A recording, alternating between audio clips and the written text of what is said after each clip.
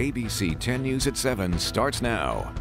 New information tonight in the case of missing Chula Vista mom Maya Millete. Good evening. I'm Kimberly Hunt. And I'm Steve Atkinson. Court documents are revealing some of what life was like before she disappeared. Our ABC 10 News anchor Vanessa Van Hefty shows what we're learning from a family dispute that is now in the public eye. In this 9-page document, Larry Millete, husband of missing mother Maya Millete, argues why his wife's family should not have weekly visitation with the couple's 3 children. Maya Millete was last seen in the couple's Chula Vista home on January 7th. Maya's parents are asking the court to see the children every other weekend and virtual visits once a week. They say they've had continuing contact with them since they were born, up until their mother's disappearance when Larry cut off all communication. In the filing, Larry says his wife has mental stress and health issues, that family gatherings contributed to Maya's depression. He says Maya's parents live in Moreno Valley and would go almost a year without seeing them, all arguments Maya's family adamantly denies. Millete says his parents have taken residency with me indefinitely to help raise my children. He says he was open to visitation 1 to 2 hours on a weekend in his home, saying my children are not bonded with the maternal side at all. Millete says his children are already going through a rough patch. He goes on to say his children are very healthy, safe, loved, and are all very well taken care of. They continue to excel in school. Vanessa Van Hefty, ABC 10 News. Both Millete and Maya's parents will be in court next week to let a judge hash out visitation.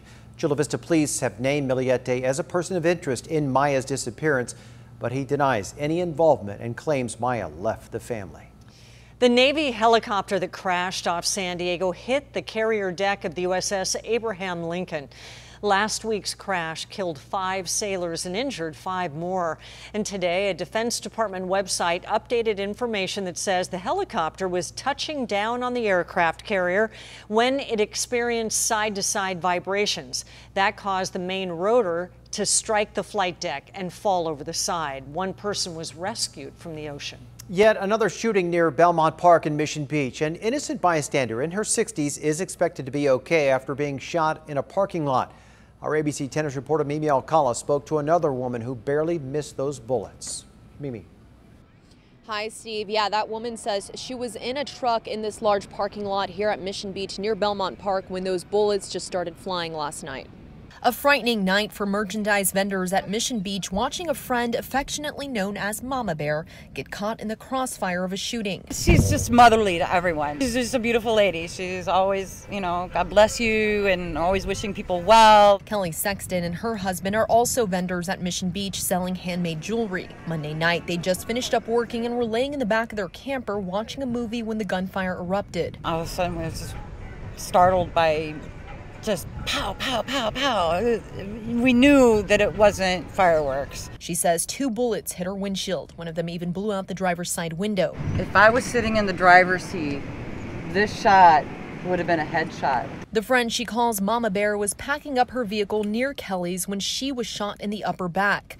Police say a group of 4 men got into an argument just east of the restrooms. One started shooting at another, running away in the parking lot when the woman was hit. It's the 3rd shooting in this general area this summer. A couple of weeks ago, another innocent bystander, Tim Gauthier, was getting off work when he was shot in the knee near Belmont Park. So thankful that she's going to be okay. Over Labor Day weekend, San Diego police had their command center set up in the south parking lot at Mission Beach. There was a large police presence throughout the weekend, but Kelly says they left not too long before those gunshots erupted Monday night.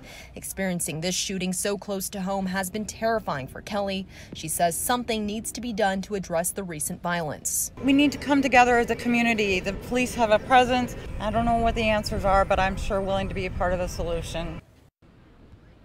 And the victim was hospitalized last night, but is expected to be okay. We're told she typically sets up right here where you're looking live now with her daughter. As for the suspects, they have not been caught. Police did give a very vague description, but said they might have more information to release tomorrow. If we get any updates, of course, we will bring those to you. For now, we're live from Mission Beach. Mimi Alcala, ABC 10 News. Grateful she will survive. Thank you, Mimi. Turning to coronavirus and some encouraging numbers, the county reported 519 new cases today. That's the lowest we've seen in a while, and there were also no new reported deaths. Despite that good news, one of the region's largest healthcare providers set a single-day COVID death record over the weekend. Scripps Health reported 6 deaths last Saturday and 21 from last Thursday through this morning. As of today, the Scripps system has 162 hospitalized COVID patients, with 51 in the ICU. As of this morning, we only have 7 staffed intensive care unit beds. So you forget COVID for a minute. If you're in a car accident or you have a heart attack, we have 7 beds that are staffed in the intensive care unit right now. So that's not a lot of beds. And it's not just Scripps, it's across the system. Scripps officials say 92% of its COVID patients are unvaccinated. You can stay on top of any new developments with coronavirus by downloading the 10 News app. A free version is available in the App Store. Happening now, Poway city leaders are discussing a proposed water rate hike. The city wants to increase rates to pay for overhauling its water system. Right now, Poway gets its water from a treatment plant that got contaminated in 2019, forcing residents there to boil their water for several days. Well, now Poway wants to add a second tank to that plant and have the ability to import water if needed. A decision will not be made tonight. The brush fire in the far north county is now 75% contained. The Aruba fire is holding at 54 acres. It broke out Sunday afternoon in the Rainbow area. All evacuations have been lifted. And crews are also making progress battling the Caldor fire near Lake Tahoe. It's now nearly 50% contained. Some evacuation orders are being pulled back. So far, the fire has burned 216,000 acres and destroyed nearly 1,000 structures.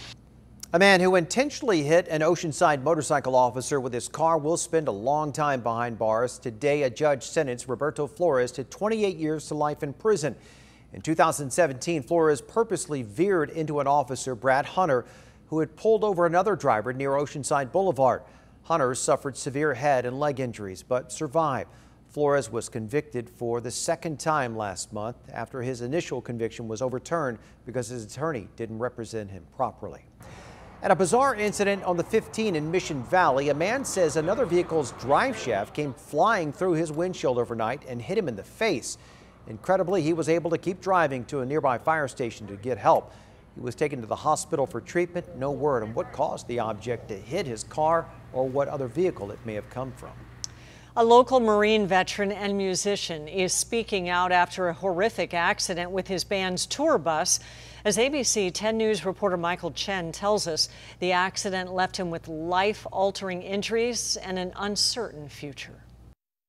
After serving the Marines for a decade, most of it based at Camp Pendleton, Travis Wheeler set about pursuing his dream of becoming a professional musician. His big break came in March. Incredibly exciting. It was the biggest band I've ever been in. When he landed a gig playing bass for the rock band Sleep Signals ahead of their national tour. A few weeks ago, on a Wednesday morning, their touring trailer arrived in St. Joseph, Missouri for their 10th stop. Inside, 7 people, including Wheeler, who was asleep. I was in the air because we were flipping. Authorities say a semi rear-ended them on a highway. There was a second impact of me landing where I landed in the window of the RV. And then that's when my feet were pinned up underneath the outside of the window. 6 members of his band suffered minor to moderate injuries. Wheeler's injuries were the most severe. Doctors had to amputate part of his right foot and 3 toes in his left foot. Also a myriad of broken bones. These 2 bones are broken. My wrist is broken, including grisly fractures in his right hand. Last week, we're not quitting. We're going to push forward. Wheeler became emotional during a Facebook post. He shared with us why those emotions remain raw. It's not what was supposed to happen. I'm supposed to be, having my big break right now. And not just me, our band. But a determined Wheeler is already eyeing a comeback. Physical therapy, kind of do this much so far is incredible. Is going well. Just because I lost pieces of me, I'm going to keep going. Michael Chen, ABC 10 News. Wheeler will likely be in the hospital for another week before he heads back to the San Diego area. A trip to the beach or a bar in Pacific Beach could soon be more expensive. A new ordinance passed by the City Council will allow PB to install parking meters with 2-hour time limits. Those early plans show that they could go on Garnett, Hornblende, Bayard, and Cass. The goal is to prevent people from leaving their cars in one place all day long. On busy days, you'll end up parking 3 or 4 miles back, like 4th of July. Absolutely no parking. No decision yet on when the meters will be installed or how much that parking will cost.